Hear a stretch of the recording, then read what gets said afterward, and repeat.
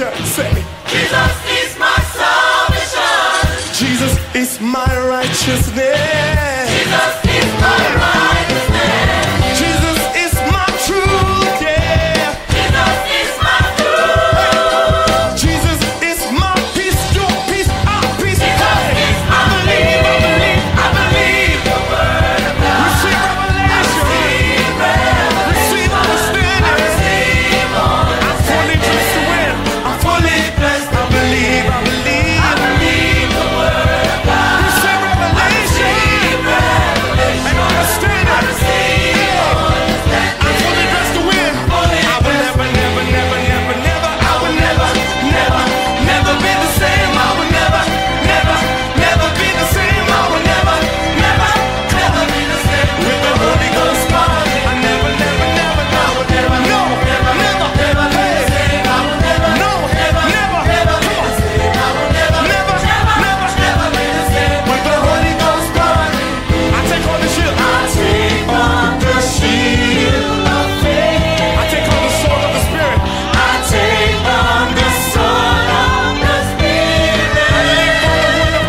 I live by the word of God. I rule by the word. I reign by the word of God.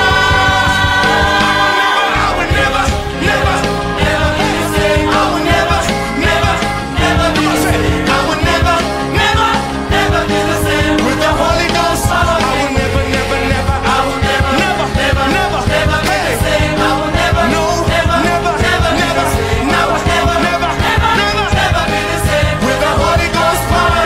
Everybody give the Lord a shout. It is my pleasure to invite on stage our own Papa, Reverend Dr. Abel Damina. Come on. You are the righteousness of God. You are the head and not the tail. You are above and not below. You are redeemed. Redeemed from sickness. Redeemed from death. Redeemed from sin. By the power of the Holy Ghost, it's your season to win. Take your healing. Take your freedom. Take your favor. Give the Lord a shout. I will never, never, never, never, never say so. I will never, never, never be the same. I will never, never, no, never, never. I will never, never, never be the same. With the Holy Ghost power, I will never, never, never, never, never be the same. I will never, no, never, never be the same. I will never, never, never be the same. With the Holy Ghost, take it out. I will never, never, never, never, no, never, no, never, never, never, no, never, never, never, never be the same. With the Holy Ghost, come on, see,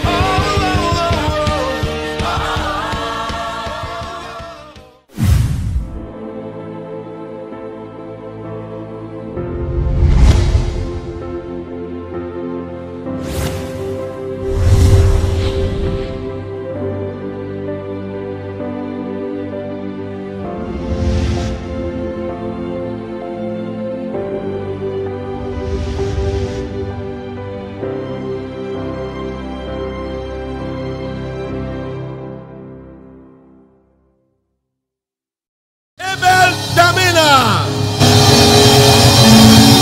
Glory. Glory. Amen. Are we excited today? Lift your right hands to heaven. Let's pray together. Father, we rejoice and we thank you for the privilege, the opportunity we have to fellowship in the light of your word. The entrance of your word giveth light. It giveth understanding to the simple. And so we decree that as your word comes with clarity, your people are built up, equipped, edified, sickness and disease totally terminated. And we rejoice that by the end of this service, Jesus is glorified. Nobody lives here the same way they came. Thank you for the blessing upon your word. In Jesus' precious name, and every believer says a powerful amen. Lift your right hands. Let's release our faith together as we say these words. I am born of God. I am born of the word. The word of God is my nature. I do not struggle to do the word. I do the word naturally. Therefore today, I will understand the word of his grace. I will be built up. By the end of this service, I will never be the same. Never ever be the same again. In Jesus' name. And every believer says a powerful amen. We want to welcome everybody connected to this service by way of Kingdom Life Network, Facebook, YouTube, Twitter, Instagram. We want to also welcome our social media community. Everybody, we love you. We're glad you're here. And we want to welcome all of the Akwa Ibom State community connected by way of Comfort FM, XLFM, Radio Akwa Ibom, Unuyo FM, Inspiration FM, and Heritage FM. All over Akwa Ibom. We're so glad to welcome all of you. You want to do me a favor, make sure your loved ones are invited to be part of the service. If you have people that are sick in the hospitals, you have people that are sick at home, ask them to tune to this service, because this is our week of the harvest of healing, miracles, signs, and wonders. You want to get everybody you know who is sick connected to the service, because Jesus wants everybody to be healed. Our social media community, if you have sick people, also get them to hook up to this service. And brothers and sisters on social media, always a joy to have all of you connected to the service like you've always done. Let's do it again today. Help me share the video, tag some people. Help me also invite some people to be part of the service. Put them on Monogram, Telegram, and WhatsApp group. It's going to be an exciting service this morning. Now, last Sunday, Power City International Campuses was 3 years since we started campuses. Last Sunday. Last Sunday was 3 years since we started campuses, and it's just exciting to know what God is doing all over the world. I mean, we have campuses everywhere around the world. You know, I will have gone through a list. I asked them to give me a list of all our campuses and you know, our pastors all over the world. The list is just endless. Campuses everywhere around the world with a lot of wonderful pastors. And you know what God has done for us is God has given us wonderful pastors who labor together with me all over the world. All our churches in America, all our churches in Canada, all our churches in the United Kingdom, all our churches in Europe, all our churches in Asia. We have churches in Japan, we have churches in Dubai, we have churches in Doha. I mean, hold on. We have churches in Zimbabwe, Zambia, Botswana, Namibia. We have churches in South Africa, a number of campuses. We have churches in Ghana. We're starting some churches in Lomé, Togo. We have churches in Liberia. I mean, all over the place. And there are a lot more, you know, there's an ongoing training of a number of people that are starting campuses. Maybe close to 100 more new ones that will be starting any moment from now. I mean, yeah. And we have wonderful pastors. I wouldn't be able to go through the list because the list is very long. But the pastor who coordinates all of our global churches is Pastor Matthew, who pastors our campus in Abuja. You know, we also have regional coordinators. Ambassador Andrew coordinates all the churches in the UK and Europe.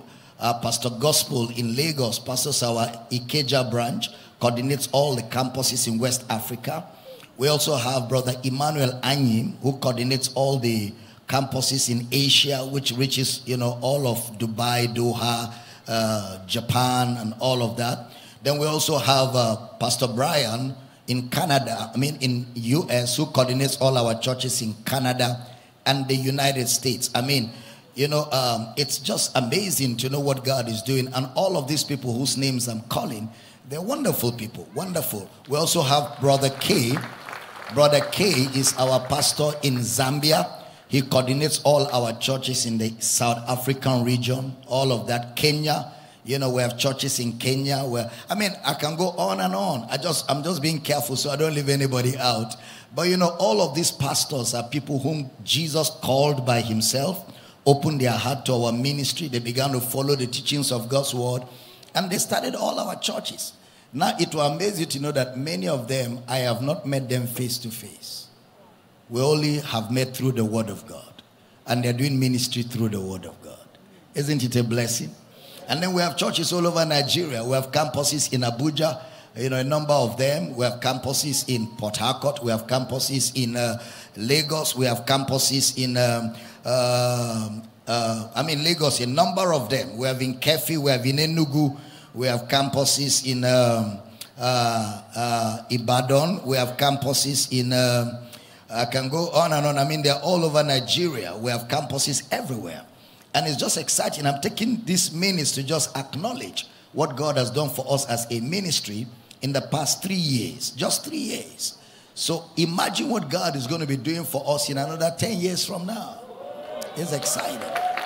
So all our campus coordinators, all our campus pastors around the world, I salute all of you for your labor, your commitment, your sacrifice, your steadfastness.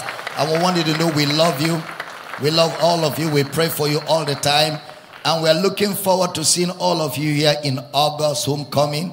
The first week of August will be homecoming. We want to see every one of you and all of our people around the world. It's exciting. We love you guys. And we continue to labor together. And I'm sure when we see Jesus, he will say to all of you, well done, thou good and faithful servant. Amen. Are we excited this morning? Can we celebrate all of this with a shout and a clap this morning? Glory! All right, are you ready for the word of God? All right, grab your paper, your notebook, your pen, and your Bible. You can be seated with your sweet, smart self as we examine the harvest of healing, miracles, signs, and wonders. In the morning service, I laid a foundation today on this subject, and we began to look at quite a number of things in the first service. I will advise you to get the messages of the first service, get them online or get them on YouTube or get them on Instagram, or of course you can also get them on on the CDs and all the materials that we use in documenting and keeping our messages. But we're looking at healing. Healing is a sign of the redemptive work of Jesus. Healing is a sign of the redemptive work of Jesus.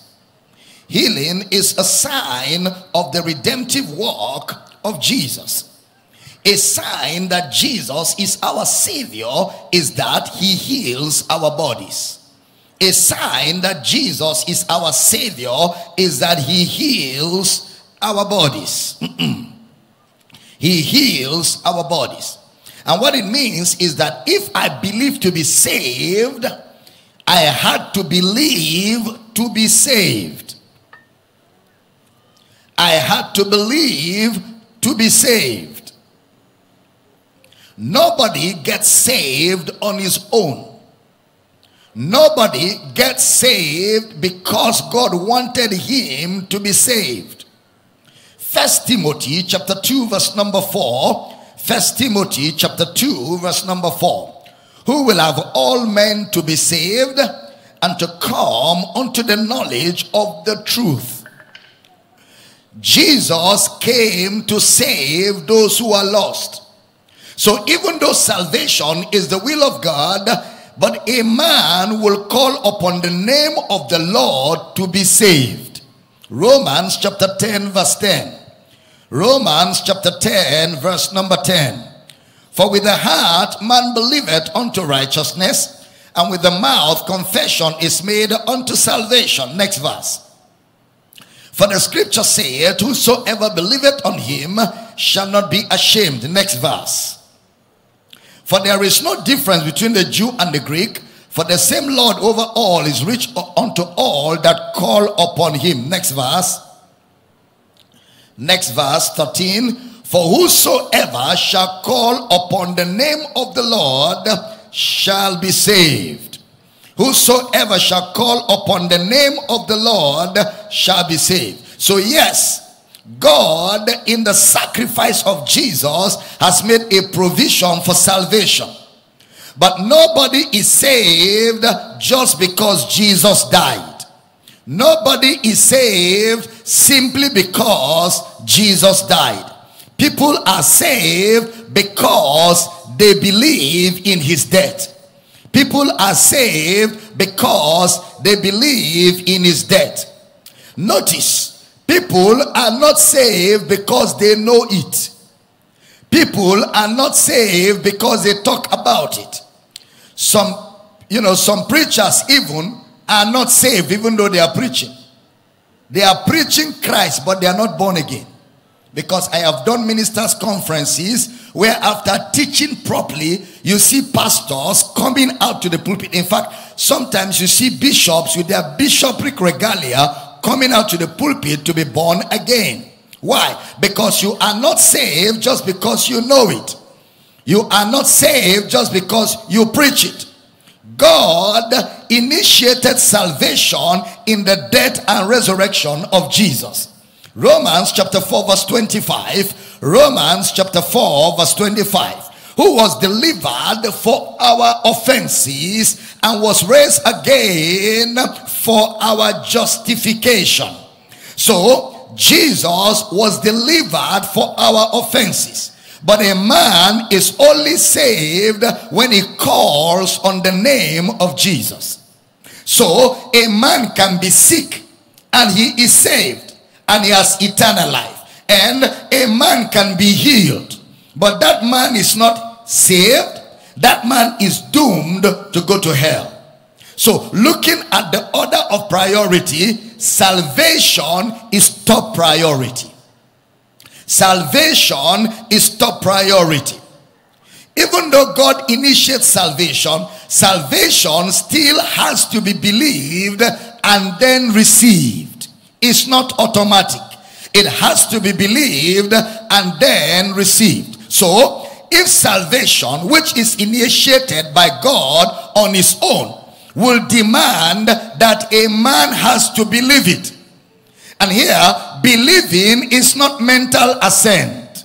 Believing is not mental assent, because having a mental assent, it says, I have seen it before. I know it. But are you sure it's for everybody? What about other religions? Do you mean God will condemn them? That person just has a mental assent but has not believed the word to act on it. He could even tell somebody, you better receive God into your life. You better worship God. But ask him to act upon it, he will not do it, because he has not been persuaded about what he has heard or what he knows. Mental assent will admire it. They talk about it, but never act on it. They admire it, they talk about it, but never act on it. And until you act on God's word, you cannot derive the benefits of that word. So the first thing is to see healing as a sign of the redemption or the redemptive work of Christ. To see healing as a sign of the redemptive work of Jesus. Since we are all believers, let me assume that everybody here is a believer. How did you get born again? You believed in your heart. You confessed with your mouth that Jesus Christ is Lord, which means you acted on it. Then now you are saved. You go out and tell other people. So you acted on the word. How much less healing? If salvation, which is God's will for all men, if salvation, which is what Jesus died for primarily, if salvation is what God became a man to provide, it's not automatic on all men. A man has to hear, a man has to believe, a man has to receive and confess to be saved. How much less healing? Which means that healing, even though it's the will of God for people to be healed, is not automatic. Because if salvation, which is major, is not automatic, how much less healing? In Matthew chapter 8 verse 16, please pay attention. Matthew chapter 8 verse 16. When the even was come, they brought unto him many that were possessed with devils, and he cast out the spirits with his word, and healed all that were sick. He healed all that were sick. Next verse 17. That it might be fulfilled which was spoken by Isaiah the prophet, saying, himself took our infirmities and bore our diseases. There is therefore a relationship between Jesus bearing our sins, which he did on the cross, to the throne, with Jesus healing our bodies.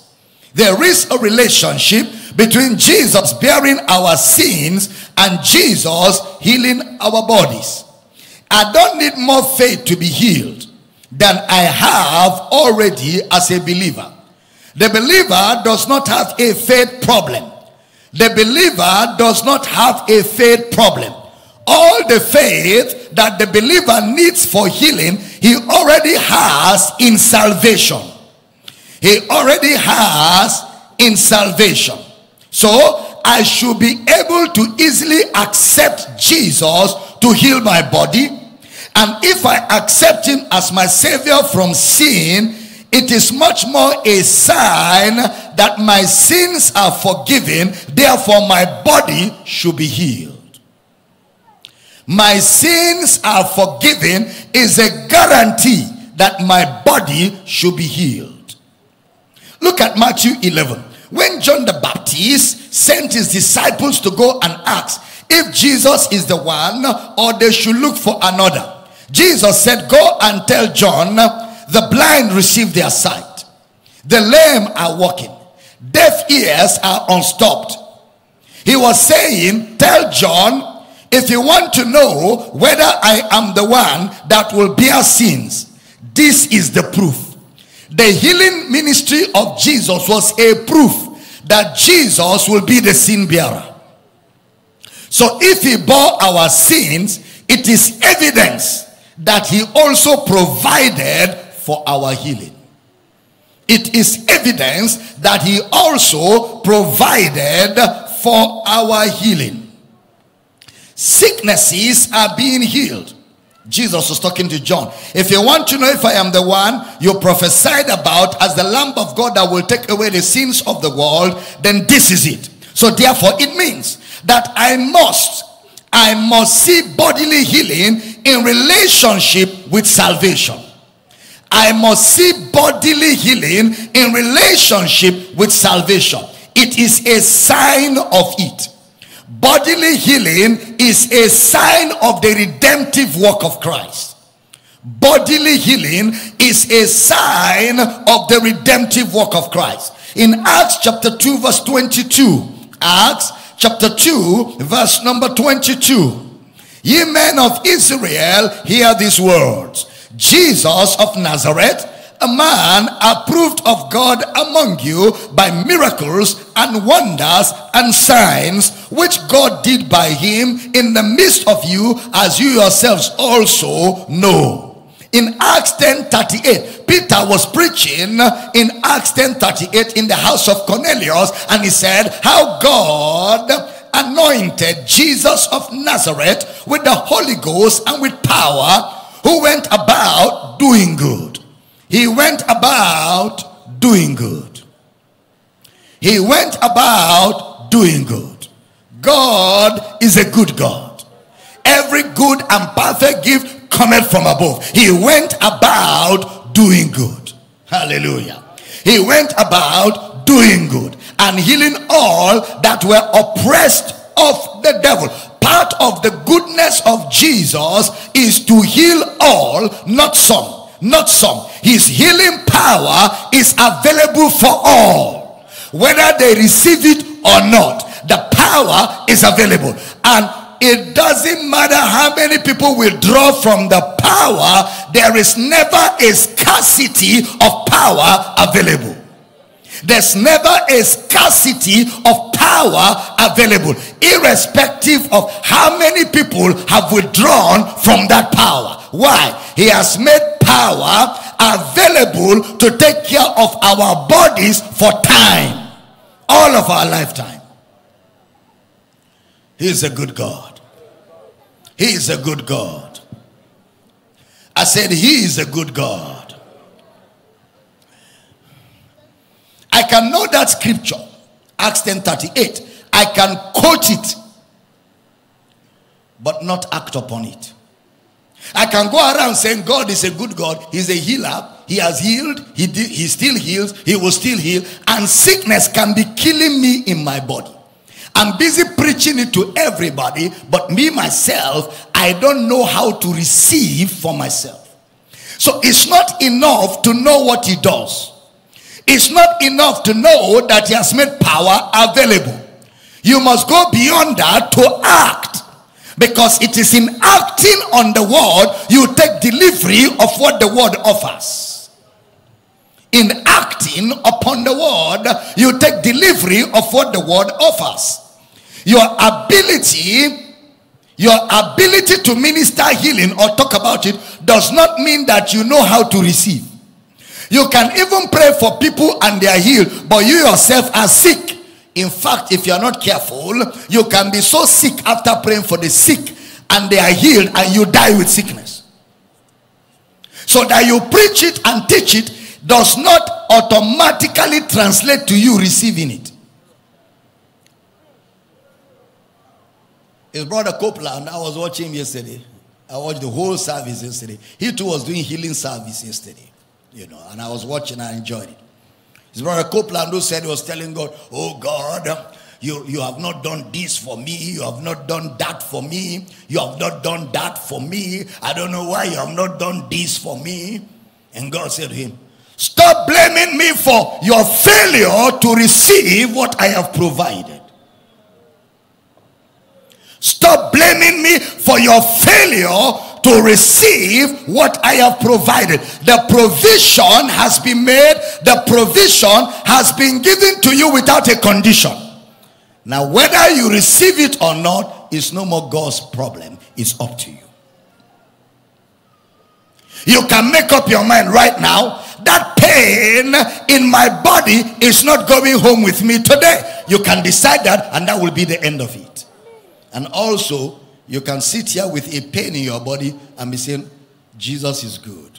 He went about doing good. Wonderful Jesus. Thank you, Jesus. And you still go home with Jesus is good in your mouth, pain in your body. The choice is yours. Somebody said, well, you know, somebody commented yesterday on our adverts for healing service. He said, if you people really have the power like that, why don't you go everywhere healing people? Jesus didn't go everywhere healing people. The sick need the physician. It is the people that came to him, and even when they came, he still asked them to do something. Jesus wasn't just healing around like that, no. And even before he healed, he taught. Everywhere Jesus healed, he will teach first, because it is the teaching that will bring you to where you see what to do to take your healing. He didn't just say, you know, I'm Jesus, I am God, and you know, after all, I'm the creator of the world. Take your healing, take it, whether you like it or not. Come here, whether you like it or not, receive your sight. No, nobody does that. Even salvation is not by force. Salvation, we have to preach it, you have to receive it, you have to want it to have it. So if salvation, which is the major thing, you have to believe to receive, is it healing that will just be given to you just because God liked you? If there's anything God will force on people, it's not healing, it's salvation. Because that's why Jesus died. But even with that, you are not saved until you believe and until you ask the Lord to come into your heart. I'm teaching good. We are not magicians. It's magicians that go around doing show. It's magicians that go around giving people what people never ask for, because they are proving a point. God is not proving a point. God has no point to prove. We are not in display here. We are teaching people the word of God so they can rise up within the confines of God's word and take what is theirs as provided in God's word. Are you following here? Nekota Kalia. Somebody say, I'm waiting to see the miracles. I said to him, it's not showmanship. We are not going to be displaying. We are teaching the word. Those who really need it will get it. It's as easy as that. Are you all following here? It's as easy as that. It's as easy as that. Jesus never went anywhere and gathered people and said, come and tell us what happened to you. Come and give us testimony. There's no such thing in Jesus' ministry. Neither in Paul's ministry. Neither in Peter's ministry. It is not apostolic. However, people were being healed. Some of them came and told him, and he told them, shh, tell nobody. Some of them, he told them, go and show yourself to the priest. Because it's not a show. We are helping people get out of pain. Pain is not for show. The reason why God heals is not to prove a point. It's because he loves you. And he's not happy to see you privately in pain. So he takes the pain so that you can be healthy to enjoy what he has provided. Am I teaching here? It's not show. We are not show. We are not show men here. We are men. We're people of God. And our focus is Christ. Yet as we focus on Christ, he takes care of our needs. Amen. So in case you are waiting for display and drama, you came to the wrong place. Here you will hear the word and you will be healed by the word. Say, I hear you. Yeah. And we teach you how to get healed even when we are not there. So that tomorrow if we are not there and something comes on you, you know exactly what to do to be free. Because it's not about show, it's about you enjoying what redemption has provided. If I'm teaching good, shout a powerful amen. All right, so sickness is of the devil. I thought somebody would say that. Say it again. One more time. So knowing the scriptures does not automatically mean you are acting on it. Healing is good. Healing is proof that Jesus was anointed by God. Sickness is of the devil. Oh yes. There are times sickness can come because of carelessness.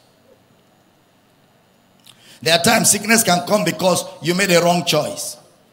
There are times sickness will come because you touch what you shouldn't have touched and it hurts you.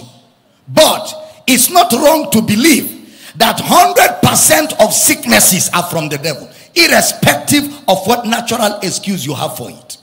Satan is the father of sickness and disease. It's almost easier for you to release your faith when you see sickness as from the devil. Sometimes our over explanation of why we are sick is unbelief. Unbelief. You know, I know why I'm feeling like this. I didn't sleep well last night. I know why I'm feeling like this. I ate something I shouldn't have eaten. I know why I'm feeling like this. I know why I'm feeling like this. So you know why. You know why. And that way you also know why you cannot be healed, right? There's no reason why I should be sick. There's no reason. There is nothing that should be reason enough for you to tolerate sickness.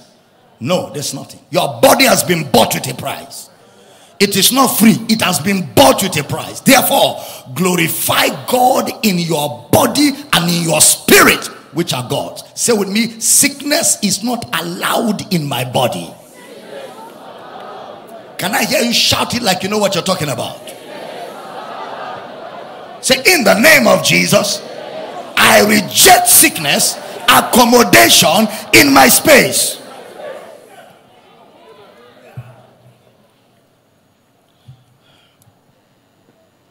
You may know the reasons, but it's better to say it's of the devil and confront it that way. Sickness is of the devil. And the devil is under your feet. At that instance, you are releasing your faith when you begin to say that. To establish that sickness is not of God. Sickness is of the devil. And then you can receive healing for it. The key thing there is sickness is not of God. Amen. How God anointed Jesus of Nazareth, who went about healing all that were oppressed of the devil. So sickness is an oppression of the devil. It's an oppression of the devil. Sickness is not of God. Whatever it is called, high blood pressure, sugar, diabetes, weakness in the body, total weakness, you know, depression, all of them, coronavirus, they are all from the devil. None of them is from God. The only part God has in it is to heal it, because it is in healing it he takes the glory. Are you hearing me? Yeah. Sleeping sickness is not of God. It's not of God. Where you sleep till you don't know where you are. You sleep everywhere. You sleep and forget yourself. It's not of God. No waking hours for you.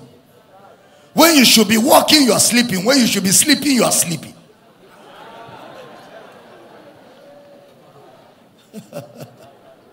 It's not of God. I'm talking to somebody right now. It's not of God. Bro, it's not normal. There is a time to walk while it is day. Even Jesus said walk while it is day, not sleep while it is day. And sleep while it is night. Yeah. Hebrews chapter 2 verse 4. Hebrews chapter 2 verse number 4. God also bearing them witness both with signs and wonders and with diverse miracles, signs, wonders, and diverse miracles and gifts of the Holy Ghost according to his own will. According to his own will. So we see that in the gospel being preached, which is Jesus raised from the dead, a sign of it is that our bodies are being healed. If I was to measure faith, which is not a New Testament practice, if I was to measure it, which is not a New Testament practice, it takes more faith to be saved than to be healed. It takes more faith to be saved than to be, which means once you are saved, you are a candidate for healing. Once you are saved, the same faith that saved you is the same faith that heals you.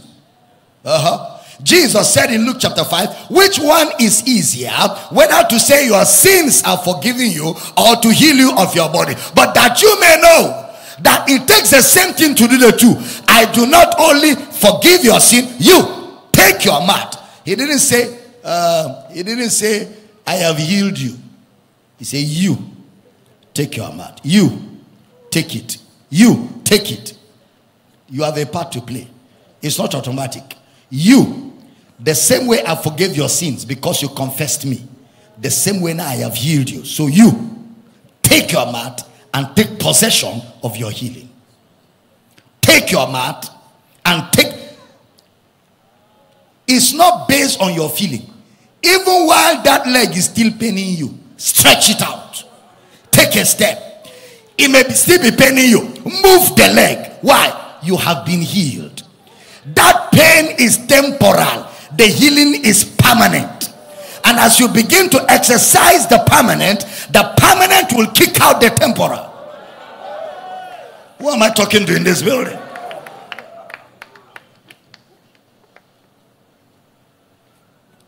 So the first thing is, healing is a proof that Jesus has saved me from my sins.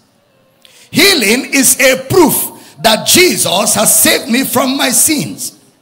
Healing is proof that Jesus died for my sins. Secondly, this is almost the simplest, and yet the one that is hardly practiced.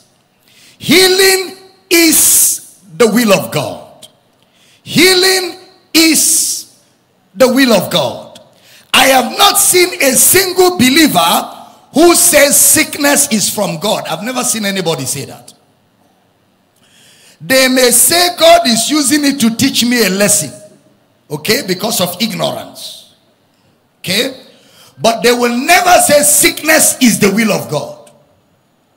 Nobody will say when you get healed God is unhappy. Nobody will say that. Nobody will ever say God is unhappy that you are healthy. On that simple basis, because healing is the will of God, it means that I can initiate healing anytime I need it. I initiate healing anytime I need it. Or anytime someone around me needs healing, I can help him to initiate it. Anytime someone around me needs healing, I can help him to initiate healing for his body. Hallelujah. Because faith begins where the will of God is known. So once you know that it is the will of God to heal, faith goes to work. Yeah. Faith does not act in a vacuum. Faith begins where the will of God is known. The second thing is, it's also easy but hardly acted upon. Healing is the will of God. Can everybody say with me very loud, healing is the will of God for me? Let me hear you say it 2 more times. 1 more time. I didn't have a good amen. Kabayada. Somebody has just been healed of hormonal imbalance right now. Yeah, somebody has just been healed. Your hormones have been doing like that, and God just healed you right now. Just shakoladabaya. Healing is the will of God for you. You cannot tell what the will of your earthly father is, because your father can write his will and change it without your notice, and change it again, and change it again, and call his lawyer and change it again. You cannot easily tell what your father's will is. But you can always say the will of your heavenly father is to heal you. That one, you know, it's very clear. It's open. God never changes his mind on his will. And it's key to know that healing is the will of God for you. Look at Matthew chapter 8 verse 1. Matthew chapter 8 verse 1. When he was come down from the mountain, great multitudes followed him. Verse 2. And behold, there came a leper and worshipped him, saying, Lord, if thou wilt, thou canst make me clean. Next verse. And Jesus put forth his hand and touched him, saying, I will, be thou clean. And immediately his leprosy was cleansed. Which means that really it is established in God's word that healing is God's will. I will. It is my will. If Jesus is God, that means that healing is the will of God. I will, be thou clean. We pray about the will of God for marriage, will of God for travel, will of God for life partner. There is one you must never pray about: healing. Because it's clear. Healing is God's word for you, God's will for you, anytime, any day, anywhere. We said salvation is the will of God. Healing is also the will of God. It must be settled in your heart, because where you have doubt, you cannot release your faith. There must not be a contrary opinion to the fact that healing is God's will expressly in your life. There is something about faith that never gives up. Even if someone is on medication, you don't stop medication. While you are taking the medication, receive your healing. You don't stop medication because you're walking by faith. Medication is part of the faith. So while you are taking the medication, receive your healing and act on your healing while taking the medication. Medication is not anti-God. Medication is anti-Satan.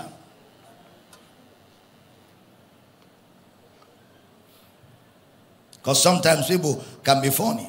And it's not their fault. It's because the kind of things they have been taught.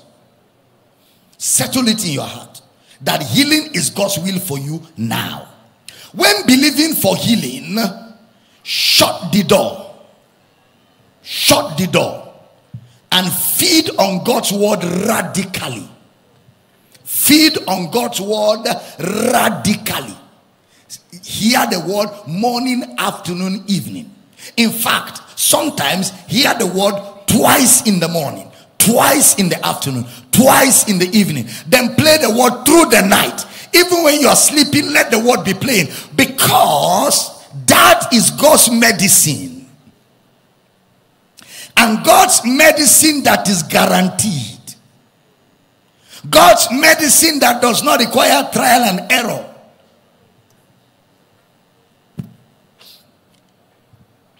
Feed on it steadily. Is Oretha Hagin, Kenneth Hagin's wife, was diagnosed of a heart disease. Heart disease. And she became so weak. So what she did, Kenneth Hagin looked at her and said to her, you know what to do. You've been following me. You know what the word of God says. You know what to do. So do what you need to do.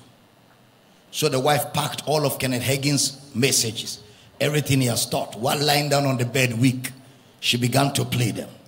She began to play them. She began to play them. Kenneth Hagin says sometimes she'll be so weak, she can't even follow him to go and preach. He will go and preach alone. When he comes back, she's feeding on the word.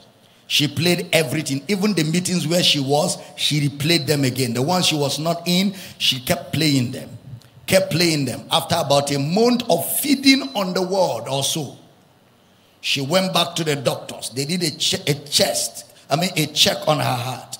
And they said, you have a brand new heart. How did it happen?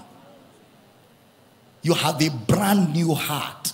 How did it happen? And you know what? She outlived Kenneth Hagin. Kenneth Hagin got tired, slept, left her here. You're not hearing me. Because God's word is no respecter of persons. God's word is God's medicine. God's word is God's medicine. Elijah prayed and kept telling his servant, go and check. The servant will say, I can't see anything. Go and check. The servant will say, I can't see anything. Go and check. Until the servant said, I see a cloud the size of a man's hand. He said, now quickly get home, for I hear a sound of abundance. Faith never gives up. Faith never gives up. You didn't hear that. Faith never gives up. Know it in your heart that healing is the will of God for you now. See, the Christian life is such that by the word of God, we don't give up on circumstances. As a believer, it is part of our culture. We never give up. We are die-hard believers. When we believe for life. We believe forever. We are resilient. Listen to me, everybody. Learn to sing a victory song in the face of defeat. Yeah. When defeat is looking at you, start singing a song of victory. That's our faith. Our faith overcomes. Somebody shout, I hear you. Say it again. Healing is God's will for me now. In John chapter 9 verse 1 to 4, they said, who sinned? Jesus said, nobody. Nobody sinned, but that the works of God might be made manifest. The deeds of God. Sickness is not God's doing. Healing is God's doing. So feed your heart on this truth well enough. Feed on it. So number one is healing is a sign of the redemptive work of Christ. Number two, healing is the will of God for you. Sickness can never be God's will. My body is God's target for healing. Somebody say that with me. My body, say it very loud, my body. Say it again, my body is God's target for healing. Say it again, my body is God's target for healing. Kabayada. Kabayada. Kabayada. Kabayada. In Luke 13:16, a woman that was bent over, whom Jesus said, lose her.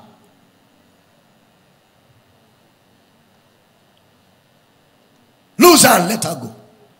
Ought not this woman being a daughter of Abraham, be loosed on this Sabbath day. Ought not this woman, she was a daughter of Abraham. You are a daughter of God. You are a son of God. Today, wherever you're hearing the sound of my voice, you are loosed from every infirmity. Loosed from every infirmity. Say, I'm a son of God. I am loosed from every infirmity. Infirmity is not of God. I am loose from it right now. I thought I would hear a good amen. Ought not this woman, being a daughter of Abraham, be loose on this Sabbath day? So, your body, therefore, is the home of God's power. Your body is the headquarters of God's power. Your body is the home of God's power. That is, God's power dwells in your body. Please listen carefully. My body is mortal and frail. My body is mortal and frail. Romans 8:11. If the spirit that raised Christ from the dead dwelleth in your mortal, your frail, your body is mortal. It has not become immortal. Immortality is the last part of redemption. So this body is frail. That's why it gets sick. That's why it gets weak. That's why it gets pained. That's why it develops disease. Because it is a frail body. You are not sick because you are a bad person. You are not sick because your sins are too much. No, no. Don't let any preacher put you in prison. You are sick because your body is frail. Your body is mortality. Some days you sleep healthy, you wake up sick. Some days you sleep sick, you wake up healed. Is that true? All of a sudden, a boil comes out of your mouth. All of a sudden, a boil grows in your tongue. From where you can't even talk. All kinds of funny. Satan is such a bastard. Very naughty fellow.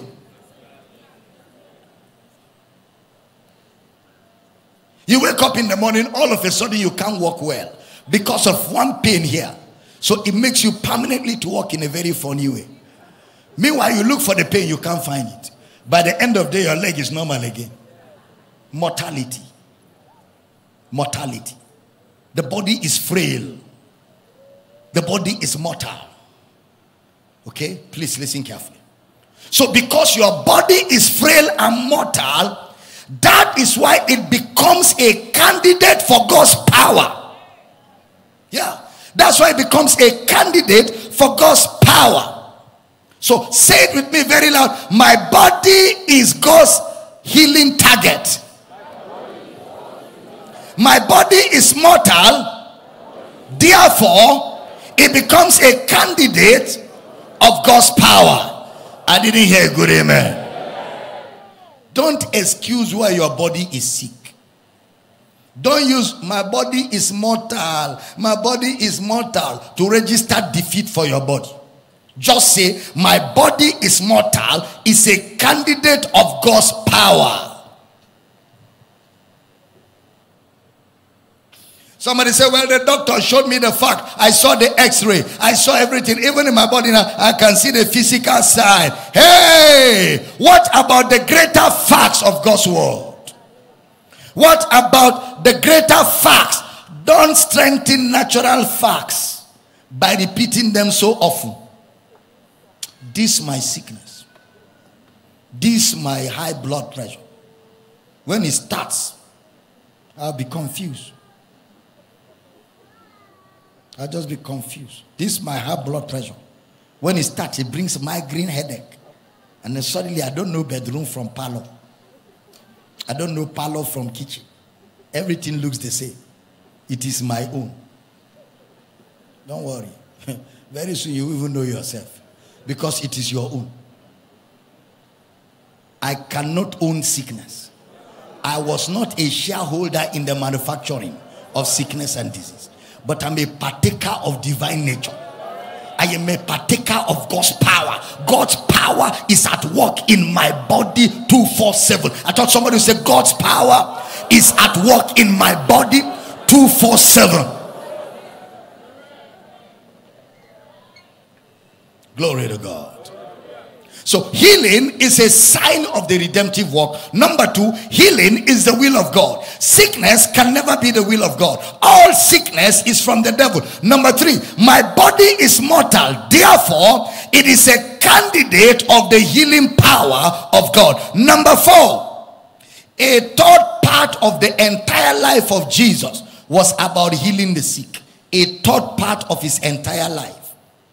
Jesus had more healing miracles than any other miracle in the four gospels, which means that if you ask for the totality of God's will on earth, healing is a third part of the will of God. If you look at the totality of God's power, a third part is healing. Healing is a miracle. Healing is a miracle. Healing is a miracle. It means healing is not a feeling. Healing is a miracle, which means healing is not a feeling. Stop checking your feelings to see whether you are healed. Healing is a miracle. Healing is a supernatural intervention of God's power. A miracle is the power of God working in your body. You ask somebody, how are you feeling? He says, I'm feeling better. No. If they ask you, how are you feeling? Say, I have my miracle. I'm not feeling better because I'm not following my feelings. A miracle is not feeling. How are you feeling? I have my miracle. How are you feeling in your head now? The power of God is at work in my head. I am healed. How are you feeling in your waist? The power of God is working in my waist. I am healed. What about your sight? The power of God is at work in my eyes. I can see. Not to say, I am getting better. Good, better, best. So I am good. Good, better, best. I am at good. How are you now? Better. How are you? Better. After 1 week, how are you now? Better. You never reach best. You're walking by feelings. We walk by faith, not by sight. Teaching good? I said teaching good. There are times the power of God is not felt in the natural. You just say it, I believe I'm healed. Why? It is written. It is written. When we prayed, the power of God went into operation. The moment we pray. The moment I say, receive now, and you say, amen, the power of God goes into operation. And within that operation is the miraculous. Within that, it's not in your feelings. Miracle, healing is a miracle, not an observation. Healing is a miracle, not an observation. There is nothing in the healing power of God. Nothing in the healing power of God that you are looking for feelings for. God's power is not feeling. Whether you feel it or not is at work once we pray. And please take this down. This will help you. There is nothing in the healing power of God that forbids you taking medication. I'm repeating it. Medication is not unbelief. You can use your medication and believe God's power is working. However, don't put your trust in medication. Don't put your trust in medication. Don't say because you believe God, you throw away your medication.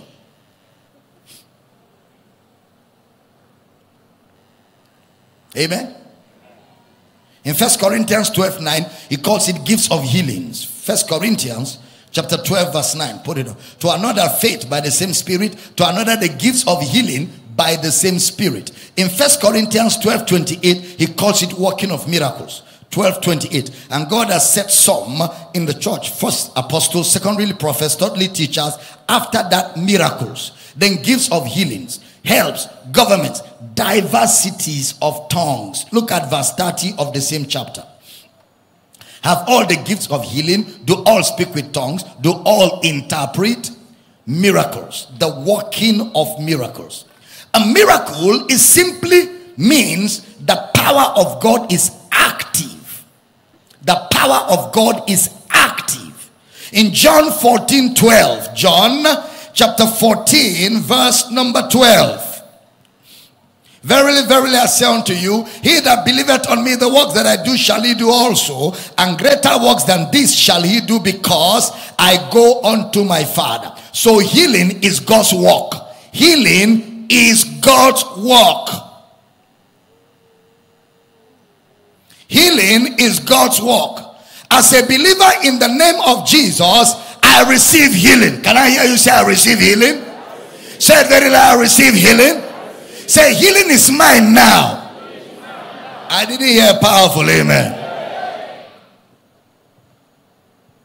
In the name of Jesus, at the right hand of God, I have healing. And sometimes you keep speaking healing for days before it manifests. The name of Jesus is mine. The name of Jesus belongs to me. Healing in the name of Jesus is mine. You know, when it's crucial, shut your mind, bypass your mind and keep speaking. Sometimes faith knows what to say. Sometimes you don't have to listen. Your mind is suggesting things, tell it to shut up. Speak what you know. Don't speak what you're thinking. Speak what you know. Bypass your mind. Make your mind a barbarian. When your mind is telling you how the doctor says that it will degenerate from stage 1 to stage 2 within 1 week. Then when stage 2 happens, your head and your body will be shaking like this. When your mind is imagining how you'll be shaking like that, so that you can start practicing in your mind how to walk without people seeing it. The moment your mind is trying to do that, bypass your mind. Again, mananga, koroto soke ne mengle ne ma lebrada gagalaba. You have rendered your mind. You have rendered your mind. You have rendered your mind totally inoperative. You have made your mind to become stupid because nobody is listening to it. So it will shut up. Then when you are he said, nothing is degenerating in my body. Every part of my body is healthy, strong, and well. I am not going to depreciate in any form. Jesus paid for this body, and the power of God is at work in this body. I'll be strong and healthy until I fulfill God's purpose for my life on the earth. No deficiency, only efficiency. Somebody shout, I hear you. Somebody shout, I hear you. We stand in faith together. A miracle is not feeling. A miracle is what you believe God for. Say with me, I believe in miracles. I didn't hear you. Can I hear you say it intentionally 5 times? 1, 2, go. 2, 3, 4, 5. Now say, I receive a miracle now. In Jesus' name. The power of God is working in my body right now. I rebuke sickle cell anemia. I don't know who is that person that has been struggling with sickle cell anemia and has been threatening you, and you are beginning to be afraid of dying any moment now. That sickle cell anemia is rebuked and healing flows into your body right now. Receive it. Receive it. In the name of Jesus. Mashataladaba. Babradabola kanakatoshaki. Nekrotosakalada. I receive a miracle right now. What about you? Number 5. Healing is a prayer point. Healing is a reason why we pray. Healing is a prayer point. And if it's a prayer point, it means it enforces the will of God. If somebody is sick, that is not when to pray the Pauline prayers.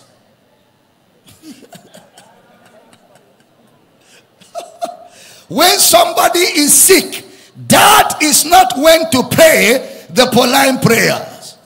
I pray that the eyes of your understanding be enlightened, that you may know what is the hope of your calling. I pray that you walk worthy of it. Hey, stop that. Sick body be healed. Infirmity out, out, out, out, out. Oh yeah, do what you couldn't do before. This thing is the violent, take it by force. That's not when to be apologetic. You are not the healer. Jesus is the healer and he has healed. And you are with the receiver. So your job is to make the receiver collect it. Say, I hear you. Say, I receive. Say, I katalambano. Kabaya dagabaya nash. That's not the time to be praying the Ephesian prayers. That you may know the hope of your calling. The man is not looking for calling. The man is looking for healing. Body be healed. Say, I hear you. That's when to exercise authority. That's not when to pray to the Father. Father, Father. If Father has to come, of what use are you? Of what use are you here? Ambassador of Christ. Of what use are you here? A believer with signs following. You don't pray for God to come down. You command the body be healed in the name of Jesus. Oh yeah, do what you couldn't do before. Even before Jesus died, Elijah told Naaman, jump in the river 7 times. He didn't even pray about it. Go jump 7 times. That's the end. And Naaman was dancing around. The PA to Naaman on such issues said, you are the one with leprosy. You know, today there are PAs for many things. So that one is such issues.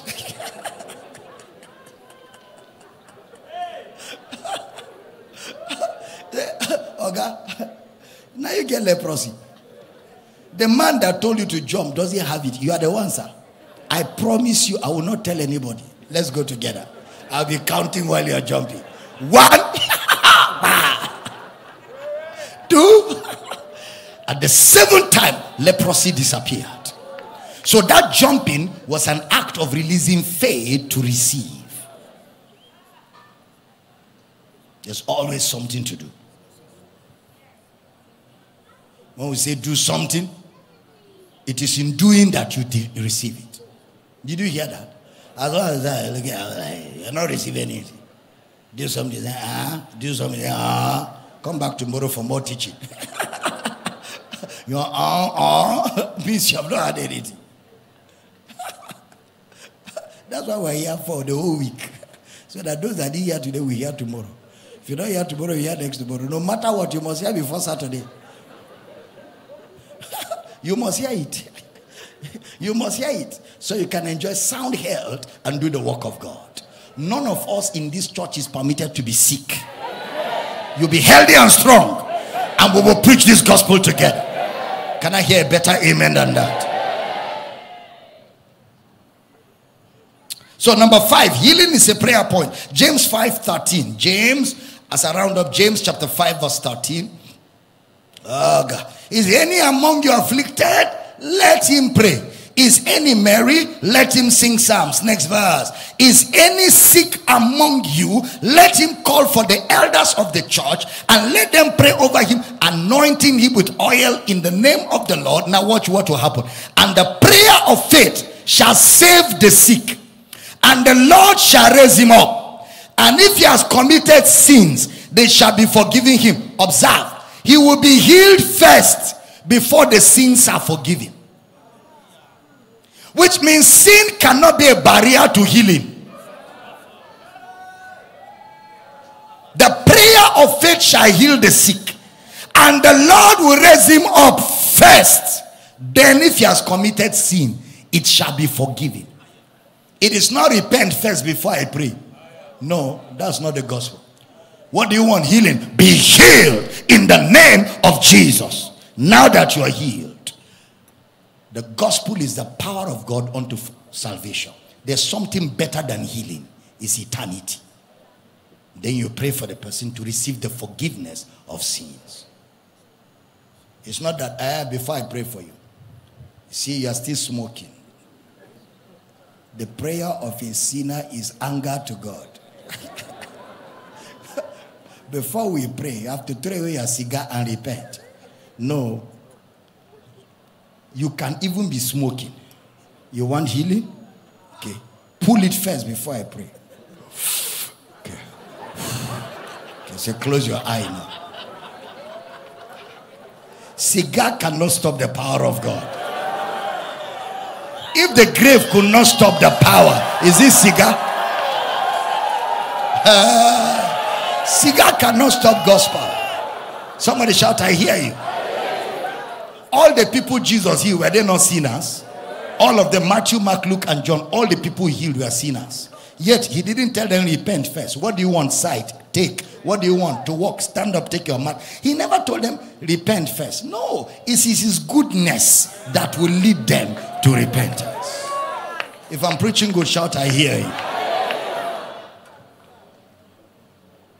There's no reason why you cannot be healed.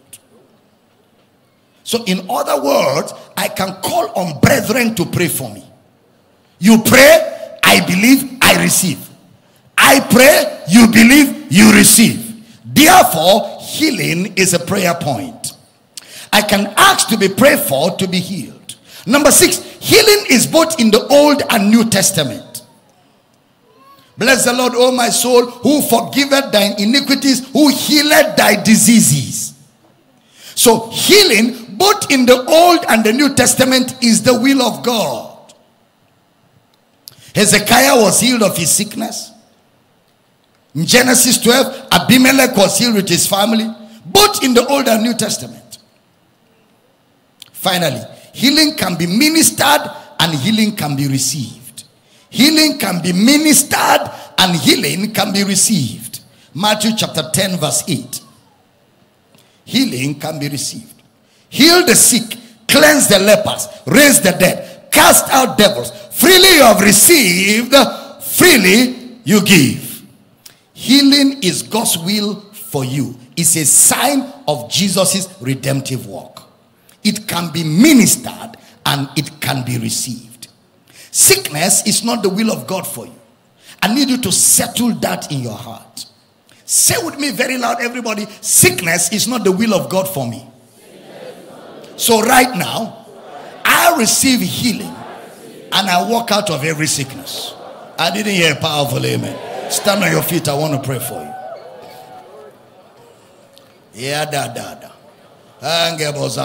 You're listening to me on radio. You're watching on television. You're watching on social media. It's time for miracles and healings. Lift up your right hand to heaven, everybody. If you're standing, stand quickly. Let's do this. Lift up your right hand to heaven, up, down, everywhere. Wherever you're hearing the sound of my voice, say with me, in the name of Jesus, I settle it in my heart that sickness is never the will of God for me. I reject every symptom, every pain, and every disease. My body is a candidate for the healing power of God. Healing is a miracle. It's not a feeling. It's not an observation. Healing is a miracle. So I believe God for it. I receive a miracle of healing for my body. Right now, I release my faith.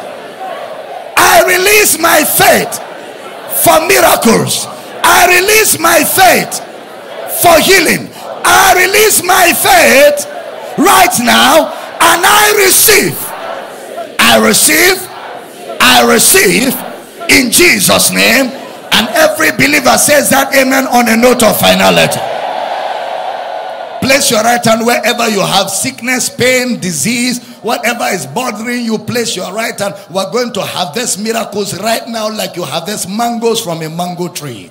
Going to harvest miracles all over this place. All over. Place your hand where that pain or sickness or disease is. As we pray, those watching on television, place your hand on the disease. Those watching on social media, place your hand wherever that disease is on your body. And those listening on radio, place your hand where that disease is. And as I pray, I want to hear your amens like thunder. And get ready right now to walk out of that sickness. Get ready right now to do what you couldn't do before. In the name of Jesus.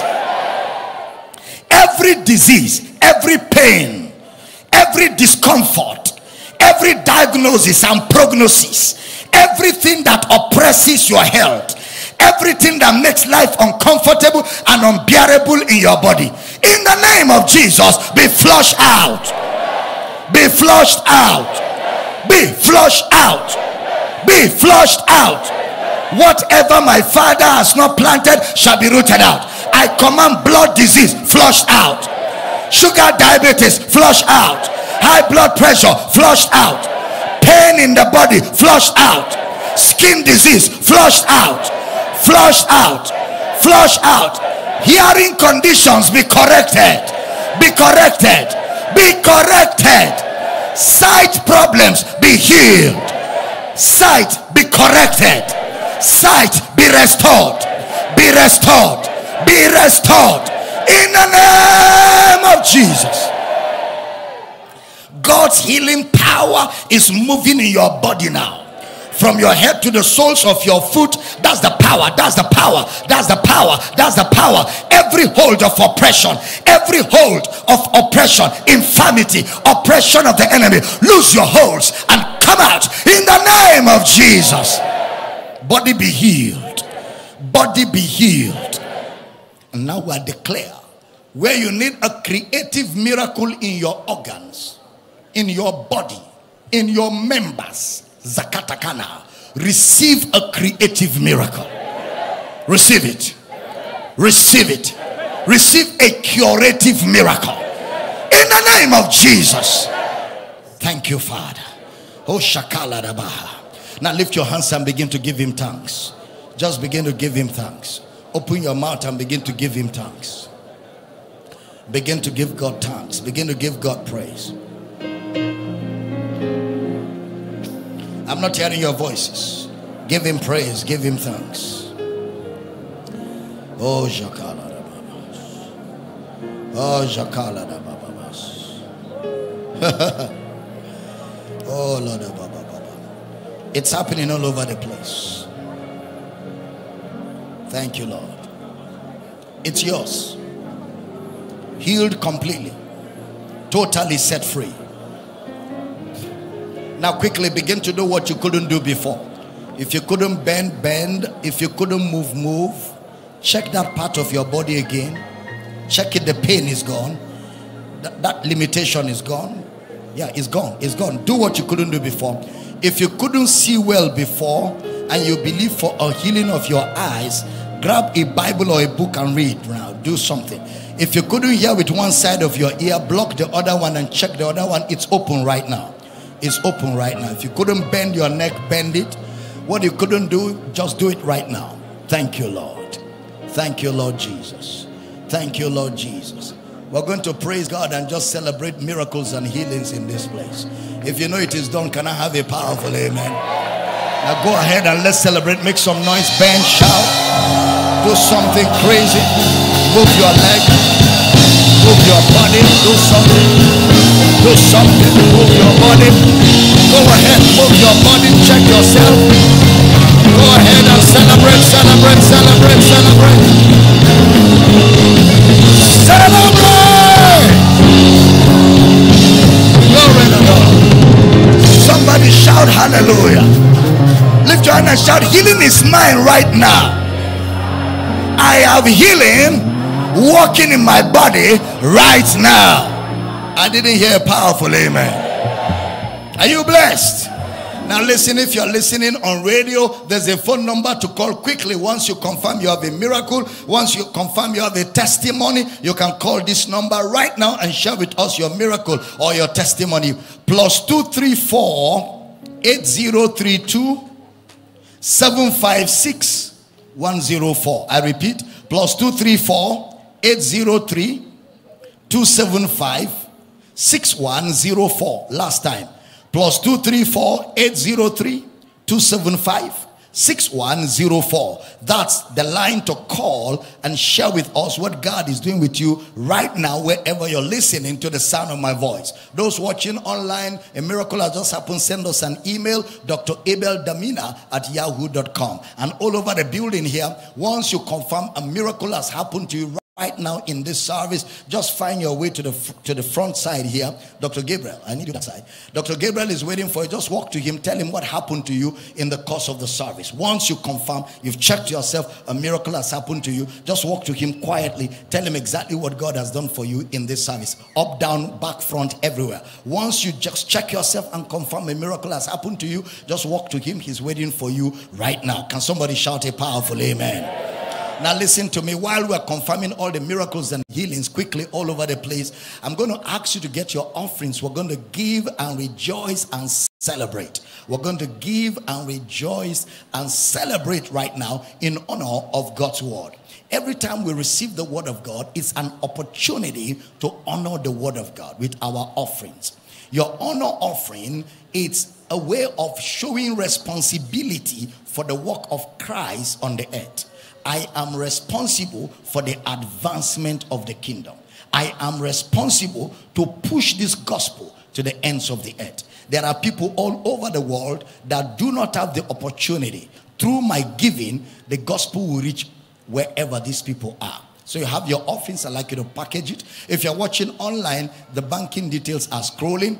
And those of you who want to partner with us, you want to partner with this ministry and help us do more for the kingdom, all you need to do is shoot a mail to Dr. Abel Damina at yahoo.com. Dr. Abel Damina at yahoo.com. Lift up your offerings. We want to pray over them.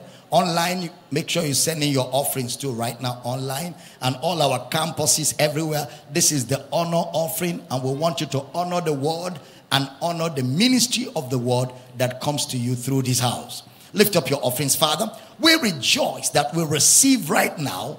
We receive right now every need met in this building, every desire granted.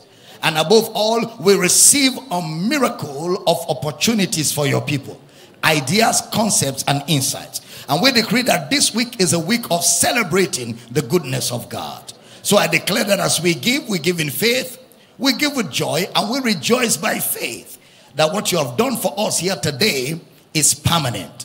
Thank you for your word. And we decree that through this house, this gospel reaches the ends of the earth. Thank you for the blessing upon your people.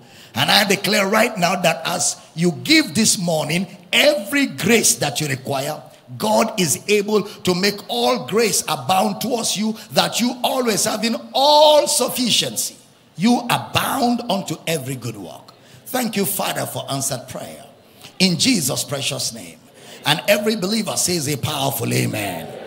Now listen to me, social media community, we're signing you off. Television, we're signing you off. Radio, we're signing you off. But we expect to get your calls and hear your testimonies. And remember, tomorrow at 9 a.m., and this is for the radio audience in Akwa Ibom, tomorrow 9 a.m., we'll be here to counsel and pray for the sick. So if you have sick people, bring them at 9 a.m. tomorrow. We'll be here to counsel and pray for the sick. Then tomorrow evening, we have another service where we're going to minister to the sick. If you have sick people, you know, even if they're in their hospitals and they're willing to come for prayer, you can bring them. If they can't come, get the radio to them, get the device of your Facebook to them. This week, we are standing on the audacity of God's word to agree with you for your healing and miracles to be made manifest. Online community, help us spread the good news and get more people to hook up tomorrow. It's every day 6 p.m. GMT +1. We love you guys. Always an honor to have all of you connected to this house of grace where we serve you the grace of God. We look forward to seeing all of you tomorrow. And don't forget, our social media campaign is aggressively on. So when we shoot out those short videos, help us share them. Help us drop them all over the world. We are on an aggressive campaign of bringing men to the knowledge of the truth. Looking forward to being with all of you tomorrow at this 6 p.m. GMT +1. And until then, enjoy the grace of Christ. Let's celebrate viewers around the world for being a part of this service this morning. Glory! Amen! Hit it, let's do it as we celebrate and all over the building. Your offerings anywhere on the pulpit as we celebrate. 9939 or email powercityoffice@gmail.com.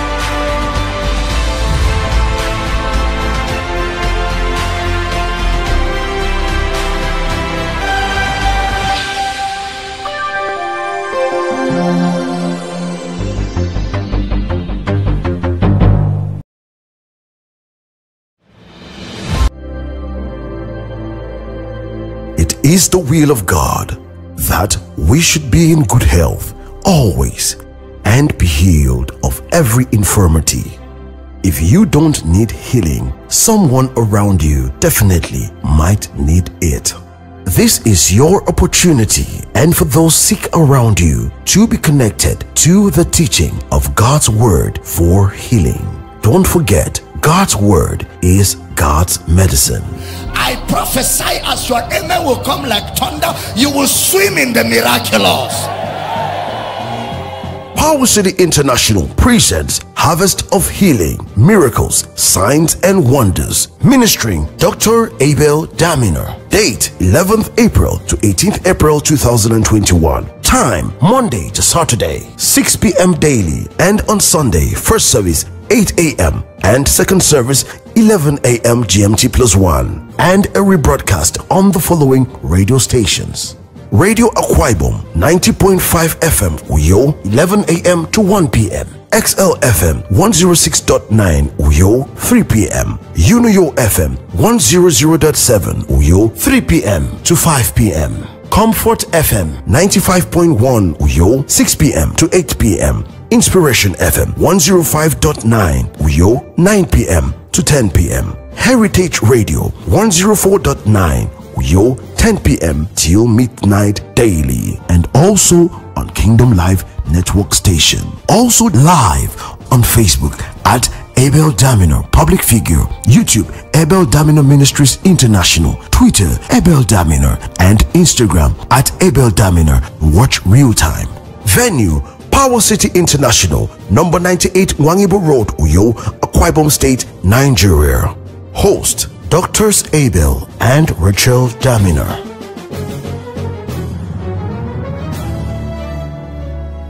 Thanks for staying tuned to us, and then we just take you straight into the second leg of the program. Before we do that, though, let's just join our radio audience by giving them the, announcements you're always waiting for, this part of the program.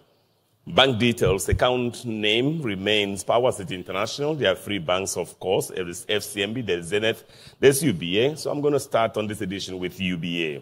139-26-465. 139-26-465. The account name is Power City International. The same account name for FCMB, 2982-68-2028. 2982-68-2028. And that's for FCMB. For Zenith, the last bank on this edition of the program, certainly not the least, is 10 12 36 59 12. 10 12 36 59 12. Power City International, that's the account name. And for sponsorship, you just need to support what we're doing here so that many more people across the world can avail themselves of it. The number to call is +234 803 275 6104. And you email Dr. Abel Damina at yahoo.com. Of course, that is, Doctor there is DR simply. Okay, my name is Michael Bush. Global Baba is here, and is Dr. Abel Damina. It's for all of us. They waited for all, then they clap for all of us. Oh, no. The Intercontinental, Mr. Global Bush. Baba, so Good to nice see you again today. Global Baba. You're looking Christmas. Yeah, sure. Looking good. Global Baba. You're tempting me. Global Baba. I'm not going to fall into it. Global Baba. Global Baba. Okay, let's just set the stage. We don't have time, so let's just do what we always do before I come back for my traditional opening questions. Let's pray for Akwa Ibom. Let's pray for our government, our people. Let's pray for Nigeria, our government, our people. Let's pray for our world. Father, we rejoice that we have access undeniable, and our prayers are guaranteed answers. So we thank you for Akwa Ibom State, the governor, his executive council, all the public and civil servants who keep serving this state. We decree that, Lord, your grace and mercy continues to abound in their direction. They lack nothing. They have everything supplied them. And above all, the revelation of Jesus overtakes their hearts and minds. The fullness of God finds expression in their beings in the name of Jesus. Amen. And we pray for our world that the gospel continues to thrive. Laborers and harvesters are released into every nation, every continent, every community, every society, every village. We declare that laborers are released to go forth and preach the gospel of Christ in its clarity. And we thank you, Lord, for the blessing upon our world through the gospel of Jesus Christ. Amen. In Jesus' name. Amen. Amen. Amen. Global Baba. The Intercontinental. A couple of questions just to set the stage. Then we go looking at some great entries that we have. We have so many entries from around the world. Number one would be about you. Today you dropped another one when you said, ye are gods. Yes. It's for idols. Yes, it's for idols. How can that be? Idols, so we have been idols all along? Judges. We are not. That's why there's no scripture that calls us gods. But we have been claiming that. No, people have been claiming that because of ignorance. I used to many years ago, but when I saw the truth, I stayed away from it. Oh, you too used to use it? I used to. Okay, so there's hope. I used to. But when I saw the New Testament calls us new creations. It calls us sons of God. It calls us heirs of Christ, joint heirs with Christ. You know, all of those are the adjectives used to describe a child of God, not gods or all of that. Okay, Global Baba, so you come here, you address the world every day. Yes. And you're always dropping something to take home here and there. Yes. And then you just sit there as you sit now, like somebody who knows nothing, who is doing nothing. How does Mama Rachel see you? How do your children, your biological children, how do they see you? How do they relate with you? Like some dangerous being or somebody? No. They relate with me like their father, like a human being. Okay. They know where to draw the lines. Oh, there are lines? Yeah, there are lines. Oh. They know when I'm speaking to them as a man of God, and they receive it from a man of God. And they know when I'm speaking to them like their father. And she knows when I'm talking to her like her husband. And she knows when I'm speaking to her like her man of God. So that's why I pray for them, and they have answers like that. Because they honor and receive me as a prophet. They receive me as their man of God. And they also know when it's time to play, when it's time to be father, when it's time to be husband at home. And at that time, I'm no more the man of God, so they can scratch my head. Oh. They can push my leg. Okay. So Global Baba, Jesus talking. Yes, Jesus talking with some of his disciples. So his disciples said, who do the people say I am? And then went on, who do you say I am? And who do they think you are? Well, they know I'm their father, and they know I'm a man of God. Whenever they need a miracle, they come to you. They just say, Daddy, this has to happen. But, and they know that if I declare it to happen. But Global Baba, who do you see yourself as? I see myself as a child of God. I see myself as a man of God. I see myself as a servant of God that has been graced by God to share with the world the message of Christ and to be a blessing to the world. Okay, my last question, and for me it's deep. It's a question that I really would like you to field. There's a man. It's called Mr. Anekpeno Tompana. When I set out on my radio trip, I drew a lot of inspiration from one of his programs, or his main program, his only program, and that was Something to Remember. That's how they called it, where he would just bring facts from around the world. He would tell you things that happened there, and we don't know how he got those things. Now, it's the same temptation that I face to ask you, where do you get all these things that you teach? They are called revelation knowledge. From a book? From the Word of God. From the Bible that we also have? Yes, the same Bible. Okay. You know, I was preaching for one of my friends in Lagos, and I don't like calling names. So a lot of pastors were sitting in front, on the front row. A lot of pastors. As I began to preach and the Word of God came alive, I just discovered that they were dropping their Bibles on the pulpit. They were throwing their Bibles on the pulpit. So after the service, I was asking Pastor Philemon, who was with me on that trip, I said, why were they dropping their Bibles? He said the pastors at a point said, they've been carrying this Bible all their lives and they didn't see what you were teaching. It must be Tokumbo. So they were throwing it away. It's the same Bible. That's why Paul says the eyes of your understanding is a prayer, has to be enlightened. Because there are depths. It's called the unsearchable riches of Christ. It's there in the Word. Have you encountered somebody another pastor who teaches like as you do? Yes, there are quite a number of them around the world. In Nigeria? Yes, even in Nigeria. Oh, you have also met people like you? Sure. You sit down and they teach? They bless me real good. Oh, yes. Okay. So there must be hope, right? Oh, there is a lot of hope. Be hope. There is. Okay. Okay, so we spent last night in the southeastern part of Asia. That was in Vietnam. Yeah. We survived it. I told you we'll be fine. Survived it. Yes. Vietnam. Yes. Okay. So it will be good we host Ask Your Counselor there one day. Vietnam. Yes. Global Baba. Okay. Okay, so we have two anonymous entries from there before we go to other parts of Asia. So this one says, please, sir, can I marry a lady who's older than me, maybe 1 or 2 years difference? Please advise me. Oh, sure. Even 5 years. There's nothing wrong. Because you see, when it comes to marriage, what you're looking at is mental maturity, emotional maturity, spiritual maturity, and physical maturity. So once the person you're getting married to, even if the lady is younger than you or older than you, once two of you have the ability to reason together, your minds are developed at a point where you see eye to eye, and you know you can communicate, you can interface with each other very well. That's all that is needed, you know, because biological age is just calendar. The real development is the maturity of the mind, the maturity of the body, and the maturity of the biggest of all, of the spirit of a man. So short. Now from Asia, we're flying all the way to the Americas, the United States. Be nice. Hello, Global Baba and Dr. Bush. Dr. Bush. Okay, sounds great. Prophet Bush. Aha. Pastor Bush. Prophet Dr. William Samuel. Sir Bush. Okay, so hello, Global Baba. I am calling. I currently live in the U.S. I'm a follower of your messages and ministry. I have a question on the message preached on Facebook on the 1st of December. That cannot be. The 1st of January, on the 31st of January, 2021.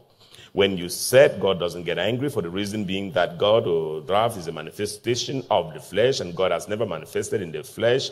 Can you please explain to me from the following scriptures that talks about the anger of God and how God became flesh? Psalm 7:11, it goes on and on.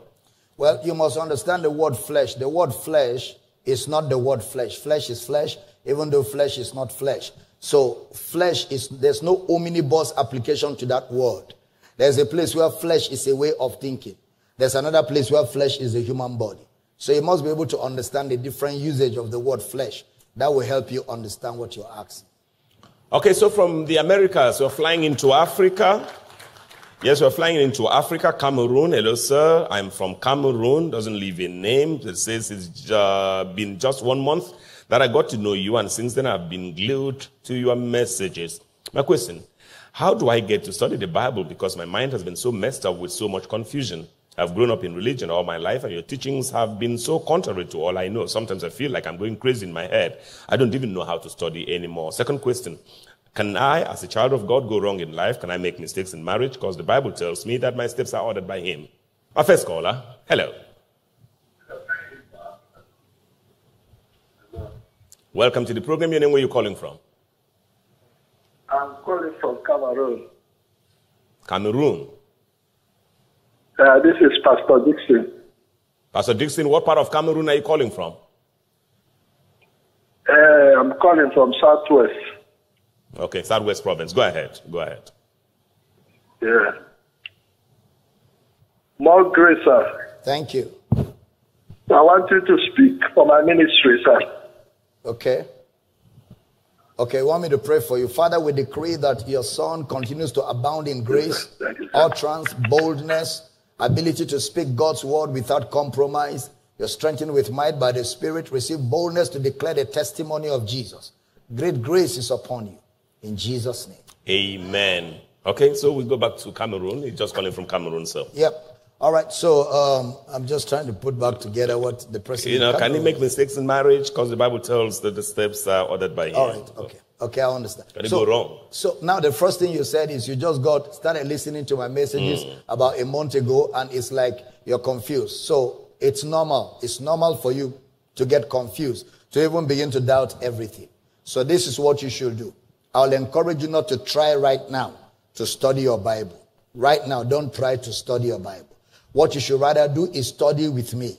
Order for my teaching series. The first one that will help you fundamentally is the Old and the New Covenant in Christ. The Old and the New Covenant in Christ. It's about 36 hours. It gives you a general overview of the whole Bible. It will help you a lot. So you start from there and study with me. As I teach you, go through the scriptures. That's how to study.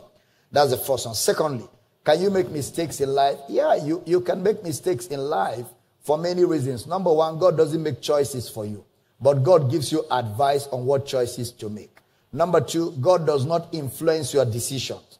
He allows you to make your decisions and live with the consequences of your decisions. So therefore, that is why the Bible says, receive counsel that you may be wise at your latter end.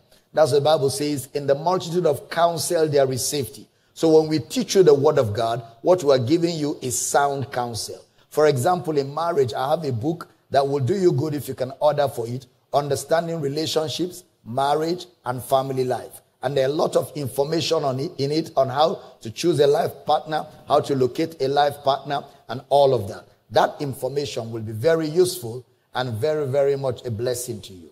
Bless you. Okay, Global Baba will stay on in Cameroon, but I understand producer would like us to take a couple of questions from the live audience. Are we set? Well, if you have a question, I'll just take that in a moment. But Cameroon, Douala, that's where we're heading. It says, greetings, Global Baba. Greetings, the boss. Bless you for all the labor in feeding the Lord's sheep. I'm Kitsi Bless, Ella from Douala in Littoral Province in the Republic of Cameroon. Daddy, according to what you taught us about angels, they are ministering spirits for those who are heirs of salvation, and that we shall judge angels.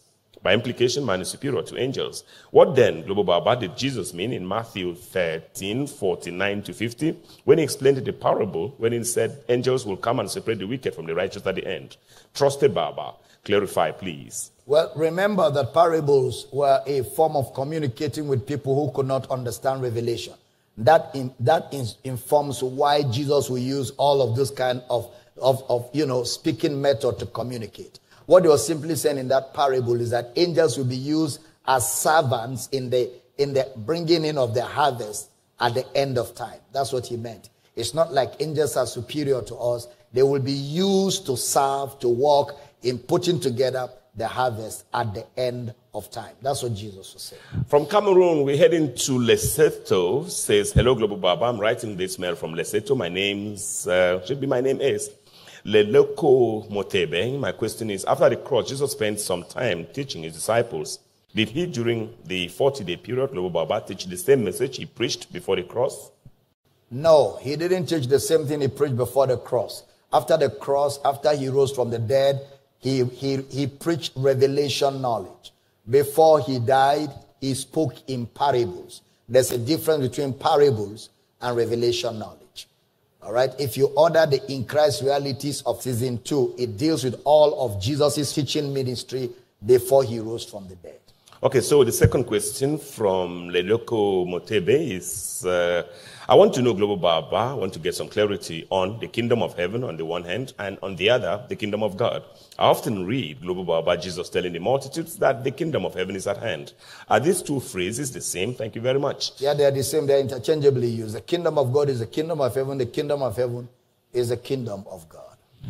To South Africa next, just as I wait to take my live audience, my first question from the live audience. But South Africa, greetings, Global Baba. I'm married in community of property to my caring wife who is from outside South Africa. Now we want to buy a property in South Africa, but the bank wants us to raise 50%, which we don't have.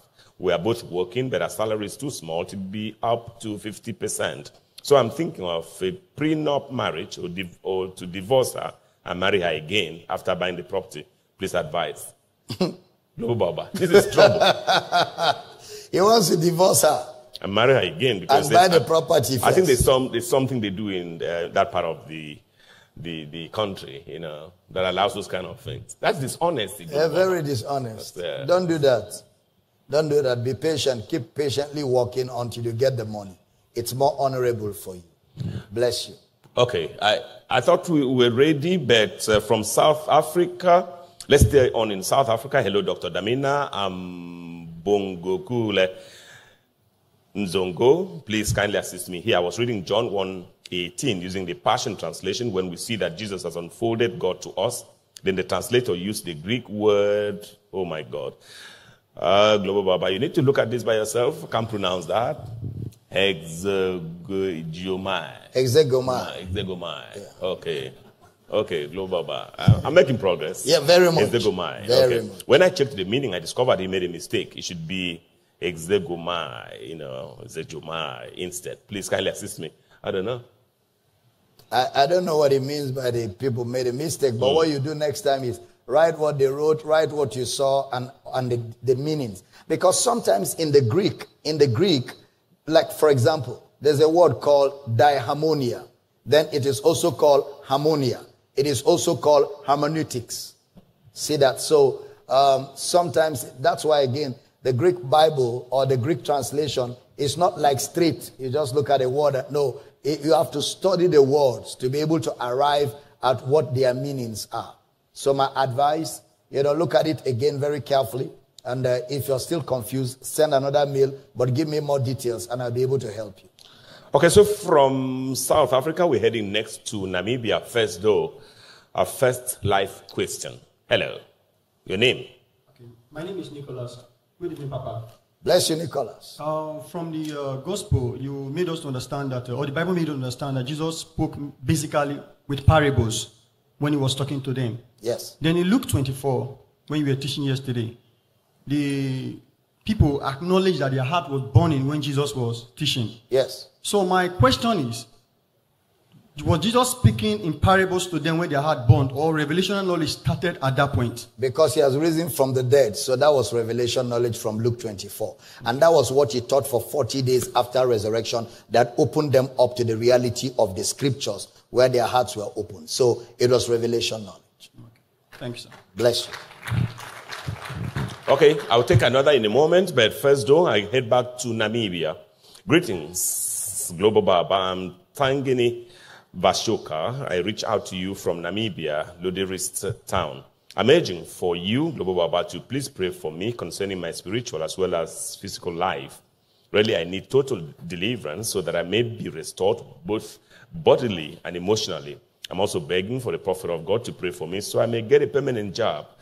May he also pray on my behalf for the forgiveness of my sins. I need strength in my faith and to increase in the knowledge of God's word. May the apostle also pray for my wife so she also could get a permanent job. I'm the offspring of our wishes. The great apostle, I appreciate all of your time, patience, and efforts in this matter. It's an honor to meet you. Thank you, apostle. Amen. Father, we declare a release right now, supernatural, a visitation, and every desire of yours granted, barriers terminated. In the name of Jesus. Amen. And above all, that the revelation of God's word grows big on your inside. The reality of Christ take hold of your heart and that eternal life becomes yours. In Jesus' name. Amen. Amen. Another question from the live audience. Hello, ma'am. Okay, my name is Dr. Zekpayong, and I have 2 questions. First and foremost, I'm really excited being here. On Sunday was my official time listening to Pastor Abel Damina. Thank you so much, sir. Thank you. Thank you, church. My first question is about the right way to pray. I come from an Orthodox church, and the church, sorry to say, but I'm really not comfortable with a lot of things they do. The right way to pray, I want to know if our Father, that's the Lord's Prayer, is a prayer that we should actually be praying. And the second question is about telling people, God bless you, or telling them more grace. To me, I feel it's a cliche that doesn't sit well. So I want to know your response to that. Thank you so much. Well, Doctors, welcome to Power City. We're glad to have you in church, and get ready to learn so much. And I'm sure you will be very, very, very built up and blessed. Now, the first question you ask is not a prayer. What they call the Lord's Prayer in Matthew chapter 6 is not a prayer. It was Jesus teaching on the character of God. And people just assume it was a prayer. For example, Jesus said to them, our Father which art in heaven, hallowed be thy name. All right, so he now begins to talk about the realities. Your kingdom come, your will be done on earth, and all of that. Now, what Jesus was teaching was the character of God. You'll find out that he said something like, you forgive us our sins as we forgive others. So the character of God is that he forgives us even when we don't deserve forgiveness. So when we learn from him how he forgives, we also will forgive other people the same way.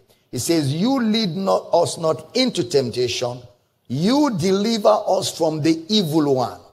It's not a prayer. It is a manifestation or a teaching of the character of God. So how do we pray in the New Testament? We pray to the Father in the name of Jesus. And what do we say? There are samples of prayers given to us as New Testament believers in Ephesians chapter 1, 15, 16, 17, 18 to 23. Philippians chapter 1, verse 9. Colossians chapter 1, verse 9. All those are prayers a believer can pray for himself. The eyes of my understanding be enlightened, that I may know the hope of my calling, that I may know the riches of my inheritance, that I may know the exceeding greatness of his power towards me who believe, according to the working of his mighty power, which he wrought in Christ when he raised him from the dead. So there are prayers like that for you in the New Testament that reflects your true identity and reflects your true appetite as a child of God to grow in the knowledge of Christ. What about God bless you, be blessed, and all of that? Well, again, God bless you. There's nothing wrong in asking for God's blessings, because God's blessings are 2 ways. First of all, the blessings that a believer has in Christ Jesus, and you can wish somebody well by telling the person, God bless you. Meaning, as you go out today in your personal endeavors, experience the blessing. So, that's why such statements are used within brethren and within the household of God. Be blessed, God bless you, and all of that. Brother Paul said, I am sure that when I come, I will come in the fullness of the blessing. So when we preach to you, what we're giving you is the blessing. So it's still part of it. Bless you. I hope that helps you a little bit. Okay. Baba, quickly, from Namibia, we're coming down to Nigeria, and we're taking straight to you. We're flying straight into Victor Ata International Airport. While we're trying to disembark, Baba, there is another live question from the live audience. It's not a dead question. Hello. My name is Becky. I had this question concerning willful sin from a friend. We're trying to share the gospel together. Hebrews 10. Yeah, Hebrews 10:26. And the friend said that any willful sin is punishable. So, and when I was trying to explain, he now gave other scriptures to back it up. So I've been having in mind to ask, is willful sin punishable? Once somebody starts backing scripture, is doing an immoral activity. We don't back scripture, we explain scripture. So Hebrews chapter 10:26 talking about willful sin there. Is there any sin that is not willful? All sins are willful. There is no sin you commit that you didn't think of. But when he talked about willful sin in Hebrews 10, he was talking about unbelief. He was talking about not believing the gospel, not accepting the gospel of Christ. And when the gospel is preached and you have seen that all Christ has done for you and you say no, that rejection of the gospel is what is called willful sin, which will bring punishment on the adversary. An adversary is one who opposes the gospel. So that's what he means by willful sin. All your sins have been paid for by Christ. And God is not holding anybody accountable for sin on earth. The only sin that you're held accountable for is the rejection of Christ. Outside of that, no other sin. However, the fact that Christ has forgiven you all your sins in Christ does not mean there are no consequences. There are natural consequences. If you do not protect yourself and love yourself enough to create boundaries, there are things you will do. For example, you steal your coat. If it is in northern Nigeria, they will remove the hand. You will have half hand. If it's in the south, you'll go to prison. Even when you're in prison, God will still be with you in prison because God has no problem with you. It is government and men that have problem with you. So it's consequences that go along with certain choices and sinful acts that we commit. But with God, the blood of Jesus has taken care of all our sins. Okay. Okay, so we're back and we're at the Victor International Airport. So let's just take this one. Hello, Global Baba and Mr. Bush. Thank you for all you do for us. I earlier sent a mail, Global Baba, seeking counsel on how to deal with depression, low self-esteem, and inferiority complex. But sadly, I probably missed your reply on this and haven't been able to identify which edition it was answered, on which edition it was answered. I kindly request that you please give me your counsel on this again as I'm following steadily during this conference. God bless you. Amen. Depression, inferiority complex, and cowardice, you are a victim of identity crisis. So what do? Sit on the diet of Christ. When you see Christ, in Christ you will see who you are. And once that reality dawns on you, all those things will jump out through the window. So what series do you listen to get free from that? The Father and His Family. Order for the Father and His Family. It's a teaching series. Bless you. Okay, that was from Praise, and somehow, Global Baba, we must just round it off at this point. Tomorrow is another day. My name is Michael Bush, complete with the production team, and of course, all join me to thank you. And the moment is here for Global Baba, Dr. Abel Damina, to take us home. The Intercontinental, Mr. Bush, it's been a great day today. So good to have all of you. Remember, we're live tonight, 9 to 10 o'clock on Inspiration FM, 10 to 12 on Heritage. Tomorrow morning, 5:45 on XLFM, 11 to 1 on Radio Akwa Ibom, 1 to 3 XLFM, 3 to 5 Unuyo FM. And we're back at 6 p.m. again in Comfort FM, bringing you the truth of God's word. We love you guys. And everybody in the audience, thank you for giving us the opportunity to serve you the grace of God. Enjoy the rest of your day and be blessed. Goodbye from Uyo, Nigeria. Amen.